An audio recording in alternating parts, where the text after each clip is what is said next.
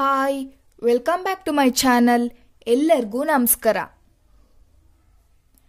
ಇವತ್ತಿನ ವಿಡಿಯೋದಲ್ಲಿ ನಾನು ಏನು ಹೇಳ್ಕೊಡ್ತಾ ಇದ್ದೀನಿ ಅಂದರೆ ನೋಡಿ, ನಿಮಗೆ IFRS ಅಲ್ಲಿ ಬ್ಯಾಲೆನ್ಸ್ ಶೀಟ್ ಅಥವಾ ಸ್ಟೇಟ್ಮೆಂಟ್ ಆಫ್ ಫಿನಾನ್ಷಿಯಲ್ ಪೊಸಿಷನ್ ಈ ಪ್ರಾಬ್ಲಮ್ ಮಾಡೋದಕ್ಕೆ ಕೊಡ್ತಾರೆ. ಆ ಪ್ರಾಬ್ಲಮ್ ಮಾಡಕ್ಕೆ ಕೊಟ್ಟಾಗ ಅದನ್ನ ಹೇಗೆ ಮಾಡಬೇಕು ಅಂತ ಹೇಳ್ಕೊಡ್ತಿದ್ದೀನಿ. ಈಗಾಗಲೇ ಏನು ಮಾಡಿದ್ದೀನಿ, ಬ್ಯಾಲೆನ್ಸ್ ಶೀಟ್ದು ಫಾರ್ಮ್ಯಾಟ್ ಹೇಗೆ ಬರುತ್ತೆ, ಆಮೇಲೆ ಪ್ರಾಬ್ಲಮ್ನ ಹೇಗೆ ಮಾಡಬೇಕು ಅಂತ ಒಂದು ವಿಡಿಯೋನ ಹಾಕಿದ್ದೀನಿ. ನೀವು ಆ ವಿಡಿಯೋನ ನೋಡಿಲ್ಲ ಅಂದರೆ ಫಸ್ಟು ಆ ವಿಡಿಯೋನ ನೋಡಿ, ಆವಾಗ ಈ ವಿಡಿಯೋದಲ್ಲಿ ಮಾಡೋದು ಅರ್ಥ ಆಗುತ್ತೆ. ಇವಾಗ ಬ್ಯಾಲೆನ್ಸ್ ಶೀಟ್ದು ಇನ್ನೊಂದು ಪ್ರಾಬ್ಲಮ್ನ ಮಾಡ್ತೀನಿ.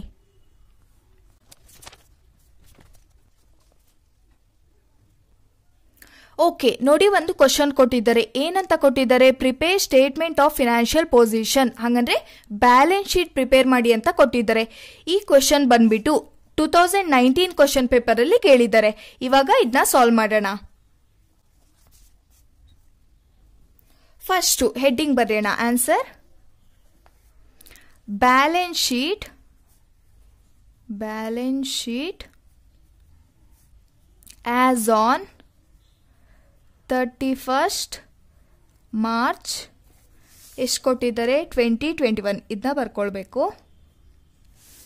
ಅದಾದಮೇಲೆ ಇಲ್ಲಿ ಪರ್ಟಿಕ್ಯುಲರ್ ಬರುತ್ತೆ, ಇಲ್ಲಿ note amount.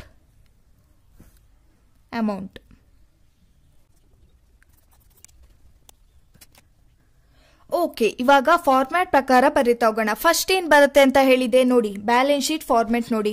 First equity and liability ಬರುತ್ತೆ, ಅದರಲ್ಲಿ ಶೇರ್ ಹೋಲ್ಡರ್ಸ್ ಫಂಡ್, ಅದರಲ್ಲಿ ಏನ್ ಬರುತ್ತೆ?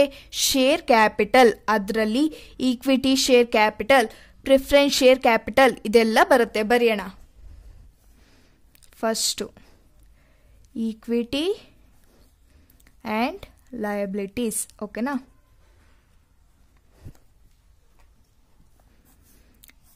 ಇದ್ರಲ್ಲಿ ಫಸ್ಟ್ ಏನ್ ಬರುತ್ತೆ? ಶೇರ್ ಹೋಲ್ಡರ್ಸ್ ಫಂಡ್ ಬರುತ್ತೆ.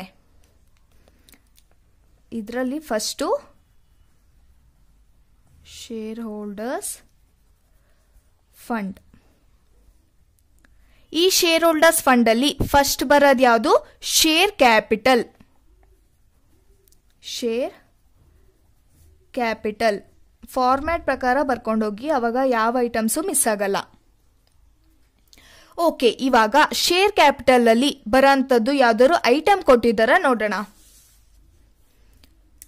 ನೋಡಿ, ಇಲ್ಲಿ equity share capital, preference share capital, ಇದೆಲ್ಲ ಎಲ್ಲಿ ಬರುತ್ತೆ ಅಂತ ಹೇಳಿದ್ದೆ? ಶೇರ್ ಕ್ಯಾಪಿಟಲ್ ಅಲ್ಲಿ ಬರುತ್ತೆ. ಹಾಗಾಗಿ ಇದೊಂದು ಬರಿಬೇಕು. ಮತ್ತೆ ಬೇರೆ ಏನಾದ್ರು ಇದೆಯಾ? ಲಯಬಿಲಿಟೀಸ್ ಎಲ್ಲ ಕ್ರೆಡಿಟ್ ಸೈಡ್ ಇದೆ, ಹಾಗಾಗಿ ಈ ಕಡೆ ನೋಡ್ತೀನಿ. ಇಲ್ಲ, ಇದು ಒಂದೇ ಇರೋದು, ಹಾಗಾಗಿ ಎಷ್ಟಿದೆ? 10 lakh ಇದೆ, ಅದನ್ನ ಬರಿಬೇಕು. Equity share capital 10 lakh. Okay, next ಏನ್ ಬರುತ್ತೆ ಈಗ ನೋಡಿ, ಈಕ್ವಿಟಿ ಶೇರ್ ಕ್ಯಾಪಿಟಲ್ ಆದ್ಮೇಲೆ ರಿಸರ್ವ್ ಅಂಡ್ ಸರ್ಪ್ಲಸ್. ಓಕೆ, ನೋಡೋಣ ಕೊಟ್ಟಿದ್ದಾರ ಅಂತ. ಬಿ ಬಂದ್ಬಿಟ್ಟು ರಿಸರ್ವ್ ಅಂಡ್ ಸರ್ಪ್ಲಸ್. ನೋಡಿ, ಇಲ್ಲಿ ಜನರಲ್ ರಿಸರ್ವ್, ಇದು ಎಲ್ಲಿ ಬರುತ್ತೆ ಅಂತ ಹೇಳಿದ್ದೆ? ರಿಸರ್ವ್ ಅಂಡ್ ಸರ್ಪ್ಲಸ್ ಅಲ್ಲೇ ಬರುತ್ತೆ, ಹಾಗಾಗಿ ಇದೊಂದು ಬರಬೇಕು. Next P&L account. P&L account ಬಂದ್ಬಿಟ್ಟು ಕ್ರೆಡಿಟ್ ಸೈಡ್ ಅಲ್ಲಿ ಇದ್ರೆ, ಹಂಗಂದ್ರೆ ಲಯಬಿಲಿಟೀಸ್ ಇರುತ್ತಲ್ವಾ, ಆ ಕಡೆ ಸೈಡ್ ಇದ್ರೆ ಅದನ್ನ ಎಲ್ಲಿ ತಗೊಳ್ಬೇಕು? ರಿಸರ್ವ್ ಅಂಡ್ ಸರ್ಪ್ಲಸ್ ಅಲ್ಲೇ ತಗೊಳ್ಬೇಕು. ಇದೊಂದು ತಗೊಳ್ಬೇಕು. ಅದಾದ್ಮೇಲೆ ನಾನ್ ಕರೆಂಟ್ ಲಯಬಿಲಿಟೀಸ್ ಎಲ್ಲ ಇಲ್ಲಿ ಬರಲ್ಲ, ಹಾಗಾಗಿ ರಿಸರ್ವ್ ಅಂಡ್ ಸರ್ಪ್ಲಸ್ ಅಲ್ಲಿ ಏನೇನ್ ತಗೊಳ್ಬೇಕು? ಜನರಲ್ ರಿಸರ್ವ್ ಮತ್ತೆ P&L ಅಕೌಂಟ್. ಇದು ಕೂಡ ಯಾವಾಗ್ಲೂ ರಿಸರ್ವ್ ಅಂಡ್ ಸರ್ಪ್ಲಸ್ ಅಲ್ಲೇ ಬರುತ್ತೆ. ಎರಡು ಕೂಡ 6 lakh ಇದೆ, ಅದನ್ನ ಬರಿತೀನಿ.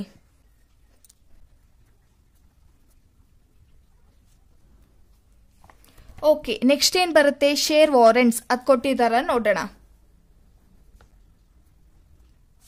ನೋಡಿ, ಏನಾದ್ರು ಕೊಟ್ಟಿದ್ದಾರಾ? ಕೊಟ್ಟಿಲ್ಲ, ಹಾಗಾಗಿ ಏನ್ ಮಾಡ್ತೀನಿ? ಹಾಗೆ ಖಾಲಿ ಬಿಡ್ತೀನಿ. ಓಕೆ, ಇವಾಗ ಶೇರ್ ಹೋಲ್ಡರ್ಸ್ ಫಂಡ್ ಅಲ್ಲಿ ಏನೇನ್ ಬರುತ್ತೆ ಅದನ್ನೆಲ್ಲ ಬರ್ಕೊಂಡಿದೀವಿ. ಇವಾಗ ಇದಾಯ್ತಲ್ವಾ, ಸೆಕೆಂಡಿಗೆ ಹೋಗೋಣ. ಸೆಕೆಂಡ್ ಬಂದ್ಬಿಟ್ಟು ಏನು ನೋಡಿ, ಇಲ್ಲಿ ಮನಿ received, application share allotment pending.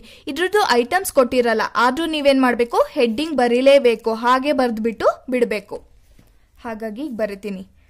Second ಬಂದ್ಬಿಟ್ಟು money received, application, share, allotment, pending. Okay ನೋಡಿ, ಇದ್ರದ್ದು ಐಟಮ್ ಏನು ಕೊಟ್ಟಿಲ್ಲ, ಆದ್ರೂ ಏನ್ ಮಾಡಬೇಕು, ಇಷ್ಟು ಬರೆದ್ಬಿಟ್ಟು ಹಾಗೆ ಬಿಡಬೇಕು. ಓಕೆ, ಇವಾಗ ನೆಕ್ಸ್ಟ್ ಏನ್ ಬರುತ್ತೆ, ಈಕ್ವಿಟಿ ಅಂಡ್ ಲಯಬಿಲಿಟೀಸ್ ಅಲ್ಲಿ ಥರ್ಡ್ ಬಂದ್ಬಿಟ್ಟು ಲಾಂಗ್ ಟರ್ಮ್ ಲಯಬಿಲಿಟೀಸ್ ಬರುತ್ತೆ. ಅದನ್ನ ನಾವು ನಾನ್ ಕರೆಂಟ್ ಲಯಬಿಲಿಟೀಸ್ ಅಂತ ಕೂಡ ಕರಿತೀವಿ. ಲಾಂಗ್ ಟರ್ಮ್ ಲಯಬಿಲಿಟೀಸ್, ಇದನ್ನ ನಾನ್ ಕರೆಂಟ್ ಲಯಬಿಲಿಟೀಸ್ ಅಂತ ಕೂಡ ಕರಿತೀವಿ.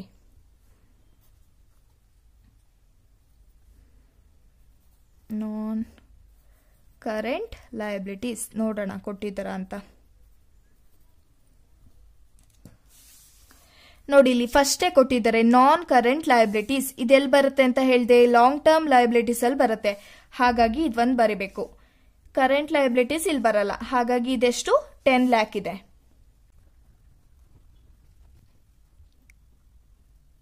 ಓಕೆ, ಇವಾಗ ಲಾಂಗ್ ಟರ್ಮ್ ಲಯಬಿಲಿಟೀಸ್ ಅಲ್ಲಿ ಇನ್ನೇನು ಬರುತ್ತೆ ನೋಡೋಣ. ನೋಡಿ, ಇಲ್ಲಿ ಡಿಬೆಂಚರ್ಸ್, ಲೋನ್ಸ್, ಸೆಕ್ಯೂರ್ಡ್ ಲೋನ್ಸ್ ಇದೆಲ್ಲ ಕೊಟ್ಟಿದ್ದಾರೆ, ಯಾವುದು ಕೊಟ್ಟಿಲ್ಲ. ಲಾಂಗ್ ಟರ್ಮ್ ಪ್ರಾವಿಷನ್ ಇದೆಲ್ಲ ಯಾವುದು ಕೊಟ್ಟಿಲ್ಲ. ಯಾವುದು ಕೊಟ್ಟಿಲ್ಲ ಅಂದ್ರೆ ನೀವೇನ್ ಇದನ್ನೆಲ್ಲ ಬರೀತಾ ಕೂತ್ಕೊಳ್ಬೇಕು ಅಂತಿಲ್ಲ. ಏನ್ ಕೊಟ್ಟಿದ್ದಾರೆ ಇದಿಷ್ಟು ಬರೆದ್ರೆ ಸಾಕು. ಇವಾಗ ನೆಕ್ಸ್ಟಿಗೆ ಹೋಗೋಣ. ಫೋರ್ತ್ ಬಂದ್ಬಿಟ್ಟು ನೋಡಿ, ಫೋರ್ತ್ ಬಂದ್ಬಿಟ್ಟು ಏನಿದೆ, ಶಾರ್ಟ್ ಟರ್ಮ್ ಲಯಬಿಲಿಟೀಸ್. ಅದನ್ನ ಏನಂತ ಕರಿತೀವಿ, ಕರೆಂಟ್ ಲಯಬಿಲಿಟೀಸ್ ಅಂತ ಕರಿತೀವಿ. ಶಾರ್ಟ್ ಟರ್ಮ್ ಲಯಬಿಲಿಟೀಸ್ ಅದನ್ನ ಕರೆಂಟ್ ಲಯಬಿಲಿಟೀಸ್ ಅಂತೀವಿ. ಓಕೆ, ಇವಾಗ ಕೊಟ್ಟಿದ್ದಾರೆ ನೋಡೋಣ. ನೋಡಿ, ಇಲ್ಲಿ ಕೊಟ್ಟಿದ್ದಾರೆ ಕರೆಂಟ್ ಲಯಬಿಲಿಟೀಸ್. ಹಾಗಾದ್ರೆ ಅದೆಲ್ಲಿ ಬರುತ್ತೆ, ಶಾರ್ಟ್ ಟರ್ಮ್ ಲಯಬಿಲಿಟೀಸ್ ಅಲ್ಲಿ ಬರುತ್ತೆ. ಎಷ್ಟಿದೆ, 7 lakh ಇದೆ. Current liabilities. ಓಕೆ, ನೋಡಿ ಇನ್ನೇನೇನು ಬರುತ್ತೆ, ಶಾರ್ಟ್ ಟರ್ಮ್ ಬಾರೋಯಿಂಗ್ ಇದ್ಯಾವುದು ಕೊಟ್ಟಿಲ್ಲ. ಕ್ರೆಡಿಟರ್ಸ್, ಬಿಲ್ಸ್ ಪೇಬಲ್ ಇದ್ಯಾವುದು ಕೊಟ್ಟಿಲ್ಲ ಅಲ್ವಾ. ಹಾಗಾಗಿ ಇದನ್ನೇನು ಬರೆಯೋದು ಬೇಡ, ಇಷ್ಟು ಬರೆದ್ರೆ ಸಾಕು. ಇವಾಗ ಲಯಬಿಲಿಟಿ ಸೈಡ್ ನೋಡಿ ಎಲ್ಲ ಕಂಪ್ಲೀಟ್ ಆಗಿದೆ, ಯಾವ ಐಟಮ್ಸು ಉಳ್ಕೊಂಡಿಲ್ಲ. ಹಾಗಾಗಿ ನಾವೇನ್ ಮಾಡ್ಬೇಕು, ಇವಾಗ ಲಯಬಿಲಿಟೀಸ್ನ ಟೋಟಲ್ ಮಾಡಬೇಕು.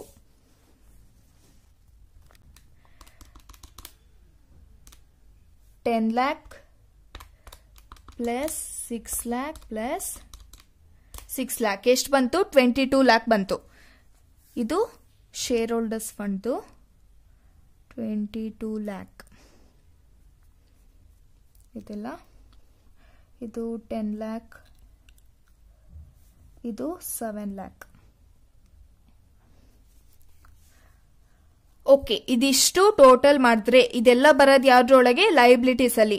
ಹಾಗಾಗಿ ಇದಿಷ್ಟು ಟೋಟಲ್ ಮಾಡಿದ್ರೆ ಏನ್ ಬರುತ್ತೆ, ಟೋಟಲ್ ಈಕ್ವಿಟಿ ಅಂಡ್ ಲಯಬಿಲಿಟೀಸ್ ಬರುತ್ತೆ. Total equity and liabilities 22 lakh ಇಲ್ಲಿದೆ, ಪ್ಲಸ್ 10 lakh ಪ್ಲಸ್ 7 lakh ಎಷ್ಟು ಬಂತು, 39 lakh ಬಂತು. 39 lakh. ಓಕೆ, ನೋಡಿ ಟೋಟಲ್ ಈಕ್ವಿಟಿ ಅಂಡ್ ಲಯಬಿಲಿಟಿ ಬಂದ್ಬಿಟ್ಟು 39 lakh ಬಂದಿದೆ. ಹಾಗಾದ್ರೆ ಈಗ ಅಸೆಟ್ ಕೂಡ ನಮಗೆ ಎಷ್ಟು ಬರಬೇಕು, 39 lakh ಬರಬೇಕು. ಅವಾಗ ಆನ್ಸರ್ ಕರೆಕ್ಟ್ ಆಗಿರುತ್ತೆ. ನೋಡೋಣ ಅಸೆಟ್ ಅಷ್ಟು ಬರುತ್ತಾ ಅಂತ. ಇವಾಗ ಸೆಕೆಂಡ್ ಬಂದ್ಬಿಟ್ಟು ಅಸೆಟ್ಸ್.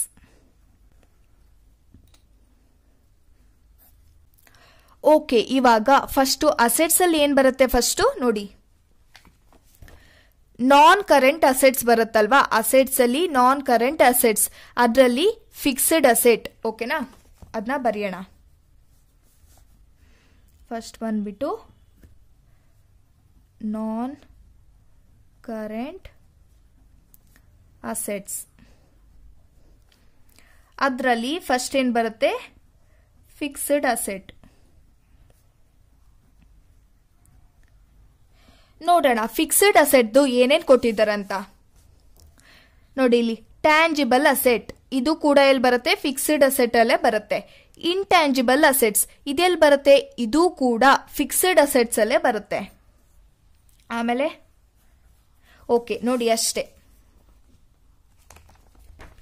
ನೋಡಿ ಇಲ್ಲಿ ಫಿಕ್ಸ್ಡ್ ಅಸೆಟ್ಸ್ ಅಲ್ಲಿ tangible asset, intangible asset, capital work in progress ಇದೆಲ್ಲ ಬರುತ್ತೆ ಅಂತ ಹೇಳಿದ್ದೆ. ಹಾಗಾಗಿ ಇವಾಗ ನಾವು ಟ್ಯಾಂಜಿಬಲ್ ಮತ್ತೆ ಇಂಟ್ಯಾಂಜಿಬಲ್ ಅಸೆಟ್ ನ ಫಿಕ್ಸ್ಡ್ ಅಸೆಟ್ ಅಲ್ಲಿ ತಗೊಳ್ಬೇಕು. ಇಲ್ಲಿ ಬರೀತೀನಿ. ಟ್ಯಾಂಜಿಬಲ್ ಅಸೆಟ್ಸ್ 12 lakh ಇದೆ, ಇಂಟ್ಯಾಂಜಿಬಲ್ 4 lakh ಇದೆ.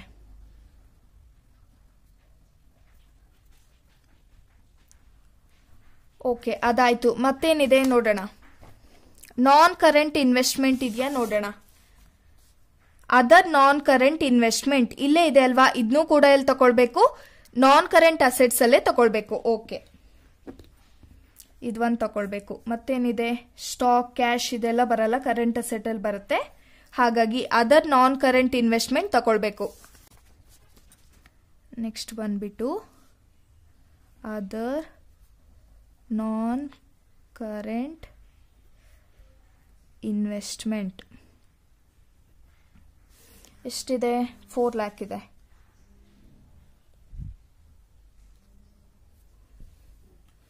ಓಕೆ ನಾನ್ ಕರೆಂಟ್ ಅಸೆಟ್ಸ್ ಅಲ್ಲಿ ಇಷ್ಟೇ ಬರೋದು, ಹಾಗಾಗಿ ಆಡ್ ಮಾಡ್ಕೊಳ್ತೀನಿ. 12 lakh plus 4 lakh plus 4 lakh ಎಷ್ಟು ಬಂತು, 20 lakh ಬಂತು. ನೆಕ್ಸ್ಟ್ ಏನಿದೆ, ಕರೆಂಟ್ ಅಸೆಟ್ಸ್ ಇದೆ. ಕರೆಂಟ್ ಅಸೆಟ್ಸ್ ನೋಡೋಣ ಏನೇನು ಕೊಟ್ಟಿದ್ದಾರಂತ. ಸೆಕೆಂಡ್ ಬಂದ್ಬಿಟ್ಟು ಕರೆಂಟ್ ಅಸೆಟ್ಸ್. ಓಕೆ ನೋಡಿ ಕರೆಂಟ್ ಅಸೆಟ್ಸ್ ಏನ್ ಕೊಟ್ಟಿದ್ದಾರೆ, ಸ್ಟಾಕ್. ಸ್ಟಾಕ್ ಎಲ್ಲಿ ಬರುತ್ತೆ, ಕರೆಂಟ್ ಅಸೆಟ್ ಅಲ್ಲೇ ಬರುತ್ತೆ. ನೋಡಿ ಇಲ್ಲಿ ಬೇಕಾರೆ ಇನ್ವೆಂಟ್ರಿ, ಸ್ಟಾಕ್ ಎಲ್ಲಿ ಬರುತ್ತೆ ಅಂತ ಹೇಳಿದೆ, ಕರೆಂಟ್ ಅಸೆಟ್ ಅಲ್ಲಿ. ಹಾಗಾಗಿ ಅದನ್ನ ತಗೊಳ್ಬೇಕು. ನೆಕ್ಸ್ಟ್ ಏನ್ ಕೊಟ್ಟಿದ್ದಾರೆ, ಅದಾದ್ಮೇಲೆ ಕ್ಯಾಶ್. Cash and cash ಇಕ್ವಿವೆಲೆನ್ಸ್. ನೋಡಿ ಕ್ಯಾಶ್ ಅಂಡ್ ಕ್ಯಾಶ್ ಇಕ್ವಿವೆಲೆನ್ಸ್ ಇದು ಕೂಡ ಎಲ್ಲಿ ಬರುತ್ತೆ ಅಂತ ಹೇಳಿದ್ದೆ, ಕರೆಂಟ್ ಅಸೆಟ್ಸ್ ಅಲ್ಲೇ ಬರುತ್ತೆ, ಆ ಹೆಡ್ಡಿಂಗ್ ಅಲ್ಲೇ. ಹಾಗಾಗಿ ಕ್ಯಾಶ್ ಅಂತ ಕೊಟ್ಟರು ಕೂಡ ಅದನ್ನ ತಗೊಳ್ಬೇಕು, ಇದನ್ನು ತಗೊಳ್ಬೇಕು. ಅದಾದ್ಮೇಲೆ ಟ್ರೇಡ್ ರಿಸೀವಬಲ್ಸ್ ಇದು ಕೂಡ ಎಲ್ಲಿ ಬರುತ್ತೆ, ನೋಡಿ ಇಲ್ಲಿ ಟ್ರೇಡ್ ರಿಸೀವಬಲ್ಸ್, ಡೆಟಾಸ್, ಬಿಲ್ಸ್ ರಿಸೀವಬಲ್ ಇದು ಕೂಡ ಕರೆಂಟ್ ಅಸೆಟ್ಸ್ ಅಲ್ಲೇ ಬರುತ್ತೆ. ಇದನ್ನು ಕೂಡ ನಾವೊಂದು ತಗೊಳ್ಬೇಕು.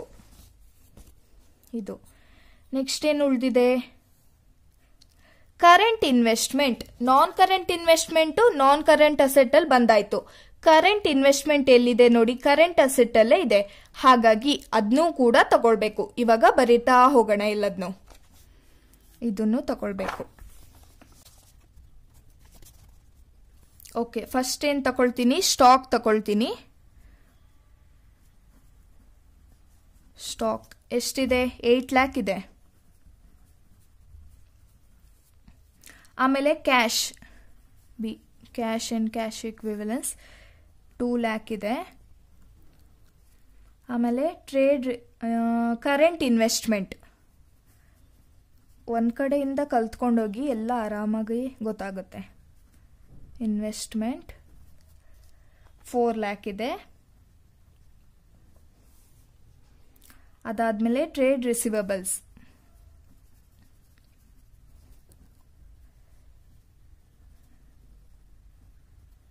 ಎಷ್ಟಿದೆ, 5 lakh ಇದೆ.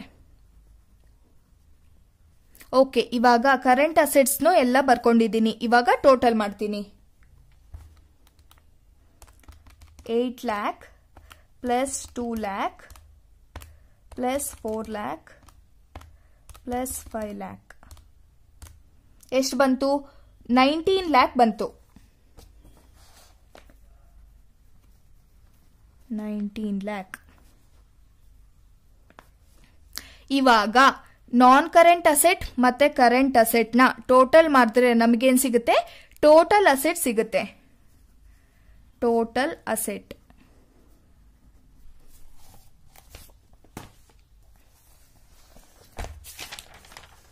ನೋಡಿ ಇಲ್ಲಿ ನಾನ್ ಕರೆಂಟ್ ಅಸೆಟ್ ಎಷ್ಟು ಸಿಕ್ಕಿತ್ತು, 20 lakh ಸಿಕ್ಕಿತ್ತು. ಕರೆಂಟ್ ಅಸೆಟ್ ಎಷ್ಟು ಸಿಕ್ಕಿದೆ, 19 lakh. So 20 lakh plus 19 lakh ಎಷ್ಟು ಬಂತು? 39 lakh ಬಂತು. ಇದನ್ನ ಬರೀಬೇಕು. ನೋಡಿ ಇಲ್ಲಿ ಟೋಟಲ್ ಇಕ್ವಿಟಿ ಮತ್ತೆ ಲಯಬಿಲಿಟೀಸ್ ಎಷ್ಟು ಸಿಕ್ಕಿತ್ತು? 39 lakh ಬಂದಿತ್ತಲ್ವಾ. ಟೋಟಲ್ ಅಸೆಟ್ಸ್ ಎಷ್ಟು ಬಂದಿದೆ? 39 lakh ಬಂದಿದೆ. ಎರಡೂ ಅಮೌಂಟ್ ಸೇಮ್ ಇದೆ. ಹಾಗಾಗಿ ನಾವು ಮಾಡಿರೋ ಆನ್ಸರ್ ಏನಾಗಿದೆ? ಕರೆಕ್ಟ್ ಆಗಿದೆ. ಇಷ್ಟು ಮಾಡಿದ್ರೆ ನಿಮಗೆ ಫುಲ್ ಮಾರ್ಕ್ಸ್ ಬರುತ್ತೆ. ನೋಡಿ 2019 ಎಷ್ಟು ಈಸಿ ಕ್ವಶನ್ ಕೊಟ್ಟಿದ್ದಾರೆ. ಇಷ್ಟು ಮಾಡಿದ್ರೆ ನಿಮಗೆ ಫುಲ್ ಮಾರ್ಕ್ಸ್ ಬರುತ್ತೆ. ಹಾಗಾಗಿ ಎಲ್ಲ ಫಾರ್ಮ್ಯಾಟ್ನ ಕ್ಲೀನಾಗಿ ಕಲ್ತ್ಕೊಂಡು ಪ್ರಾಬ್ಲಮ್ನ ಮಾಡಿ.